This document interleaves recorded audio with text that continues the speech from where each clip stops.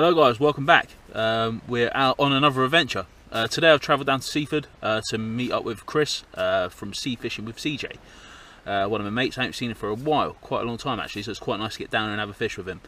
The plan tonight is to go big, so on my rods I'm using a whole mackerel on one rod with a red grip lead.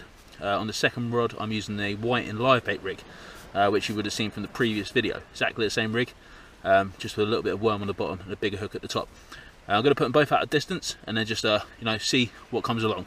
Hopefully we'll be able to pick up a conger or maybe a big bass or something like that. Feeling a bit optimistic, maybe, but if we don't try we're not going to know. So yeah, it's really great to get out with Chris. Also going to do a big shout out to Daniel from Plymouth. Cheers for watching, mate. Get off your Xbox and get out fishing. It's a message from your old man.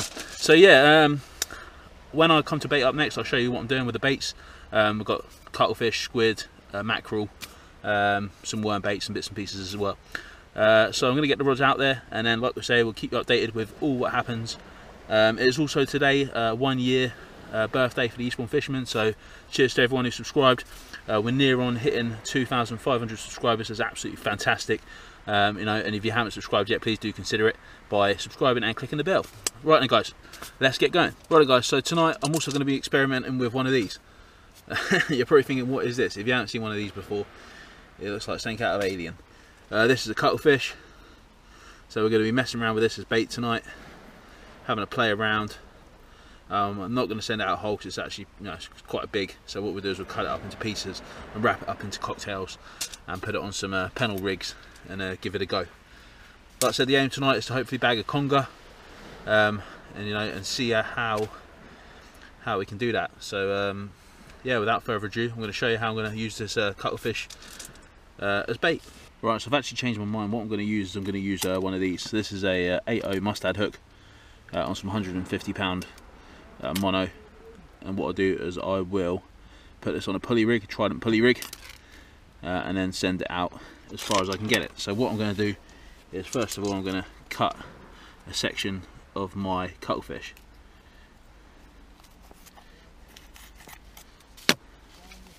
As you can hear behind me, CJ is doing his vlog, so you will see that if you head over to his channel. So I've just cut a piece of the cuttlefish there. I'm going to cut that down there and make it nice. Cuttlefish is quite a rubbery sort of bait. It's quite a hard bait. What I've got some worms here as well, so I'm going to lay some worms along there like that. These have been salted and oiled in a squid oil. And get my lovely bait elastic. I'm just going to whip that up a little bit.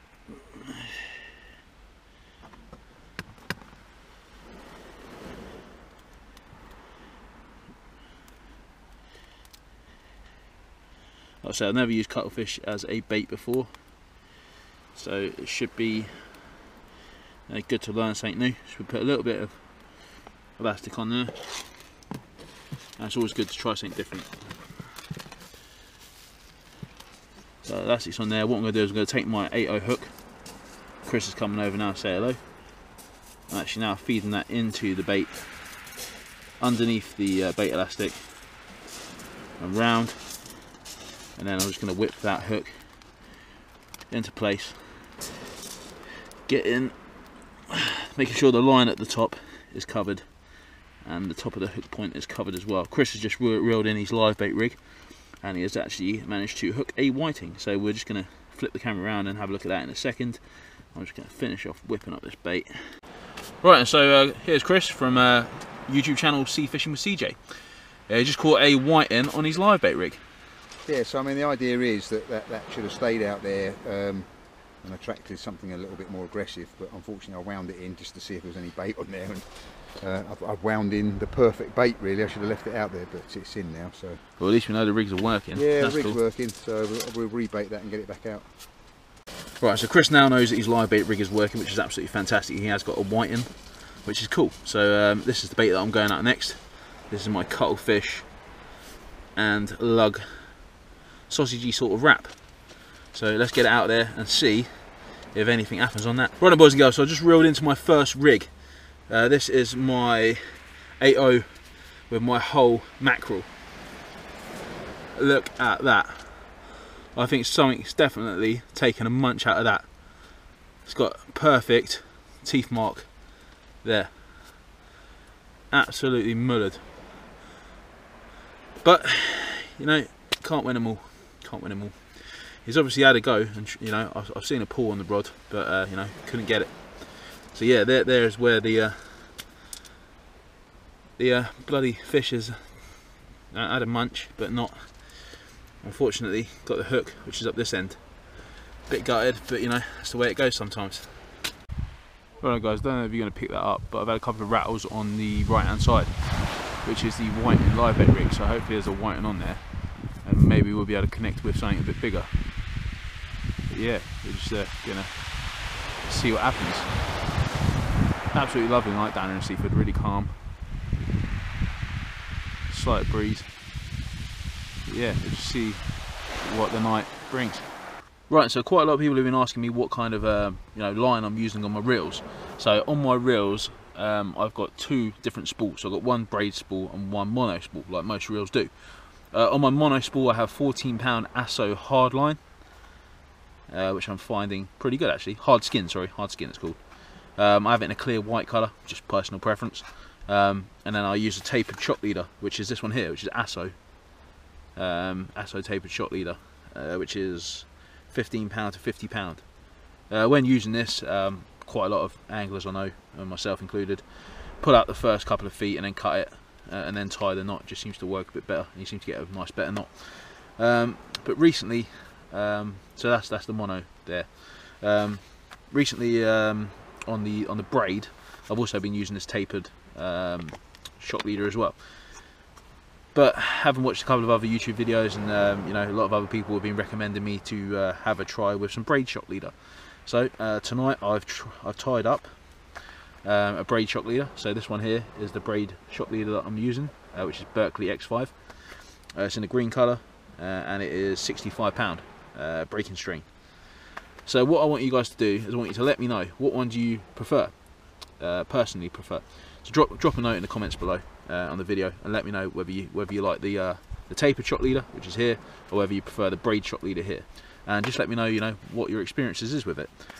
As we're all anglers, you know, we can share our ideas and bits and pieces around, and that's what makes, you know, fishing better, really.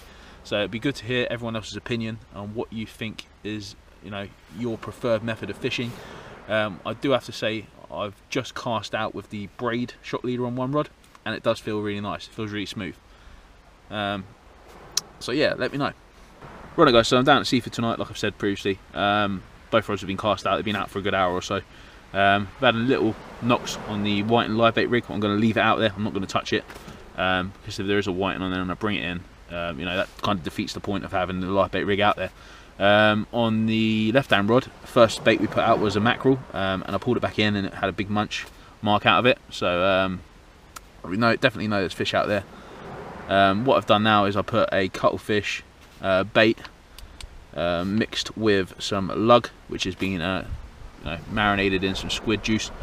That's out there. That's out there at distance, and I've been having quite a few rattles on that as well. So we're going to leave that and hopefully let that develop, and just keep our eye on that, and you know, just enjoy the evening's fishing. Just keeping an eye on the top of the rod tip. Yeah, it's giving a little bit of a rattle. Like I say, I don't want to pull too early. You know, when you're fishing with big baits, you know, you definitely want to make sure the fish is there. Definitely want to make sure the fish is on. You know, make sure you've got some really good clear bite indication. You know, and then give it the old heave-ho and pull it in. But yeah, it's going to be a night where it's going to be, hopefully, basically when we're fishing with big baits, we only need one big fish. That's all we really need, really. Whereas, you know, we're fishing with small worm baits and that, you know, just pull it in, you know, white, left, right, and centre. But that's not what tonight's about. Tonight's about, you know, hopefully catching a conger eel, which is, you know, on my, you know, want list of fish. You know, or maybe, you know, a big bass or a ray. You know, they're the three species that I'm going to be, you know, hopefully gunning for, especially next year. Going to try and get out and hopefully go for the bigger species, and maybe travel around a bit. Hopefully, when these coronavirus restrictions ease. But yeah, let's see what happens tonight.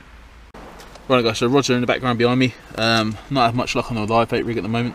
So what I'm going to do is I'm going to change both rods to these big cuttlefish and worm baits on the big 8.0s. We're here, you know, we want a big fish. Let's try and catch one. Right guys, so I've got both rods out. They're both fishing. One rod is closer in, just a quick plop out, and the other one's at distance, both with exactly the same baits, cuttlefish and worm wraps. The one that's closer in, I'm having quite a lot of knocks on, but I've had a chat with CJ. Oh, good a minute, the light's falling out and everything now, God. You can't write my life sometimes, it's pretty clumsy. Right, so the light's just falling out of off the top of the tent, but don't worry, I'll fix that in a minute. So as I was saying, the rod that's closer in we seem to be having quite a few little knocks on it. I think it's whiting, just pulling at the bait, because every time I reeled it in, there's not been nothing there. And I mean the hook is an 8.0 hook, so you know if something's going to have it, it's going to be it's going to have a big mouth, or it's going to be substantial, hopefully. But then again, I've caught whiting on 6.0s, so we'll wait and see. The one that's further out hasn't had much interest, so it's I think the one that's closer in, there's a shoal of whiting just picking off that bait. Oh, yeah. So we're just going to persist, sticking on the big baits tonight, and seeing if we can pull out something, a decent fish. I like a decent fish. You can come down to the beach, we can white and bash all night.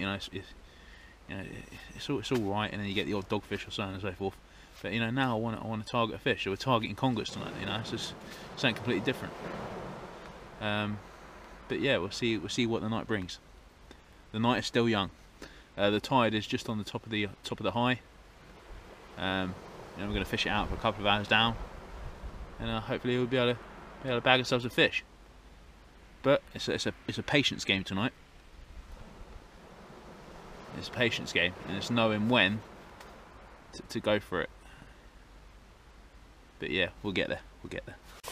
Right guys, so we're not having much luck at the moment. It's pretty poor. I've missed quite a few bites, which is a bit of a shame. I've changed one rod to a circle hook, single circle hook 5.0. Had a nice big bite, and again nothing. Couldn't connect, so a bit of a shame. I'm now changing to the live bait rigs. So the hook at the bottom baited with worm, and then the stinger hook at the top. So both of the rods are going on them for the last ditch attempt, for the last hour or so, and then we'll see what happens. Yeah, so been bringing the baits in. They've been having bits and chunks, bits taken out of them. So I don't know whether that's just a load of whiting, just keep pecking and pecking and pecking like piranhas, or whether it's a bigger fish taking it and I'm missing the bite. So yep, just one of those evenings, I'm afraid. So hopefully within the next hour or so we might be able to pull in a fish. There's definitely a whiting on my live bait rig, so definitely know the live bait rigs work. We just need to try and connect with that bigger fish now. Right guys, so here's my little fish for the evening.